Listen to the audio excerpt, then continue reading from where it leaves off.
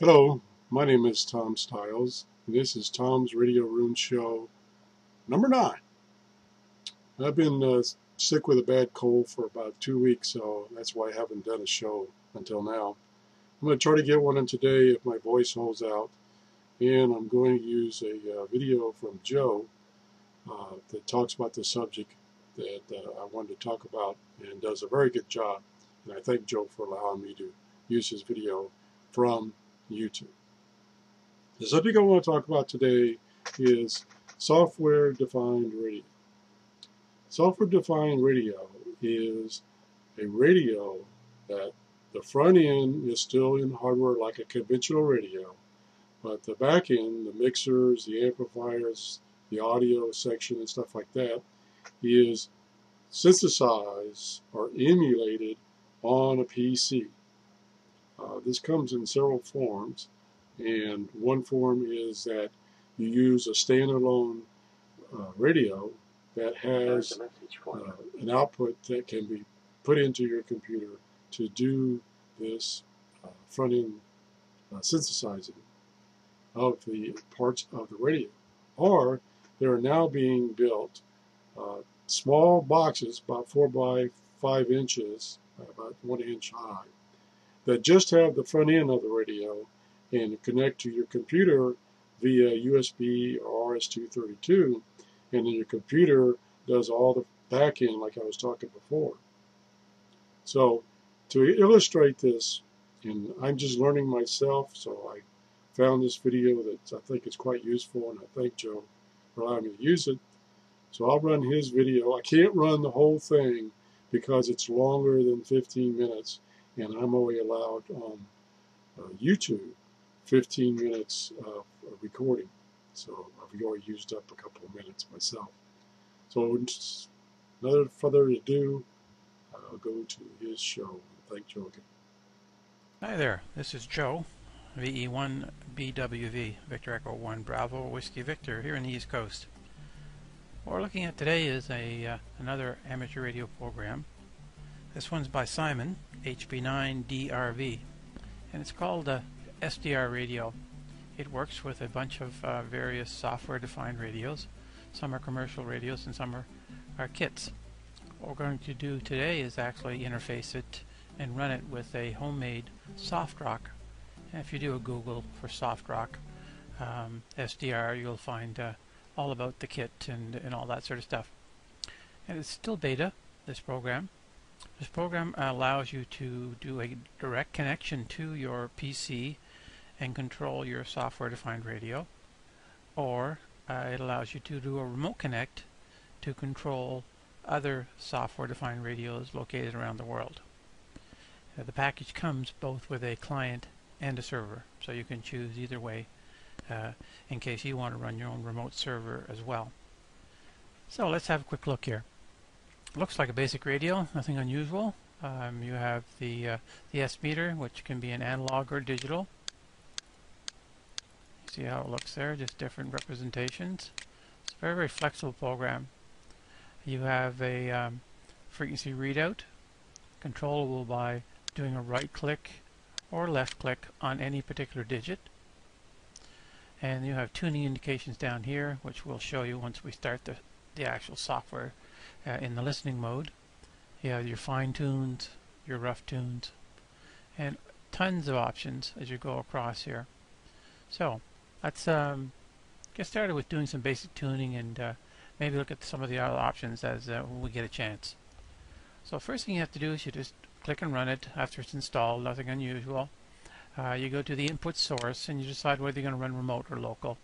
In this case we're going to run local because I do have an SDR actually hooked up to this PC. But we'll do a remote and you'll see that it's really not much difference. It's just that the radio on remote, of course, can be anywhere in the world.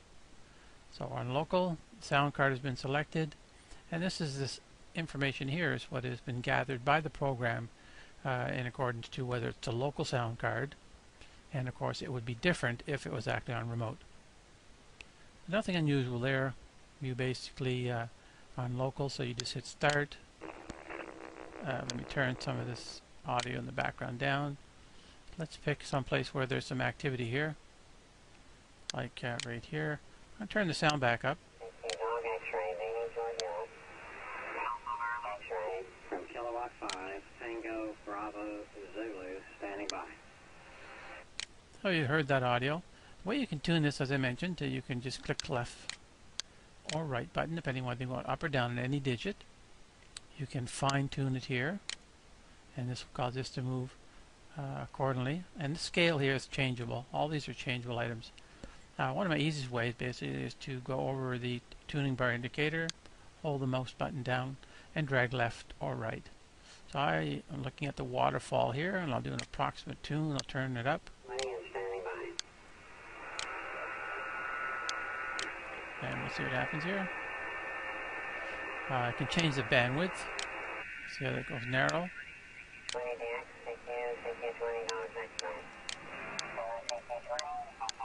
I'm going the wrong way. North Carolina calling CQ, CQ, CQ20. CQ20 in North Carolina, Kilowatt 5. So you can see right there, that's how you can tune into any particular station. Again, as I mentioned, you can fine tune, you can individually tune, and then you can do a drag and tune. So let's pick another area of the band. Let's see here, let's just go up to the 300 area, see if there's a little more activity up here maybe. So again, I just bring the mouse over to it. I'll turn the audio up.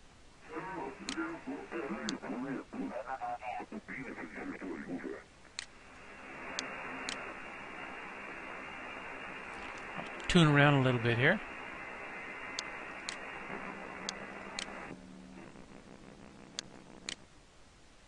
Mm, 20 meters, not a huge amount of activity at the moment, so I'll turn that audio down. Let's go to 40 meters.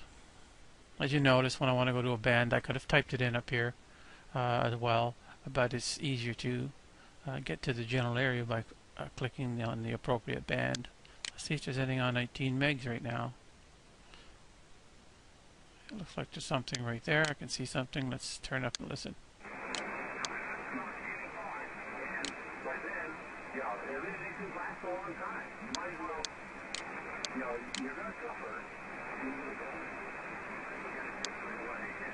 I want to do some zoom tune, as they call it. Up here there's a zoom button, and opens another window which basically amplifies the area down here, so you can see the edges. So it does make it a little easier to tune as well. So many ways to tune it. But you notice here there's a fair amount of noise, and that's going to depend on the various bands. The noise levels in this are an adjustable feature. If you go to up here where it says waterfall, you'll see the waterfall come up here, and I can increase or decrease the clipping. I'll get rid of some of that clipping and cut down the gain a little bit. It just gets rid of the extra junk, but again, it's a programmable feature. You have areas you can adjust the scope. You can put the noise reduction in, which I'll do. You can, if you're doing CW, put a peak filter in, and AGC. So I'm going to leave that as it is. Hide those things, and if you put them in hide, they'll just sit on the side here, and you can call them up. You can navigate as well by pulling out the navigate and clicking any one of these areas, and you'll go to those bands. And there's also a memory area where you can actually put in the frequencies that you want and then call them back. There's also recording features. You can do recording, etc.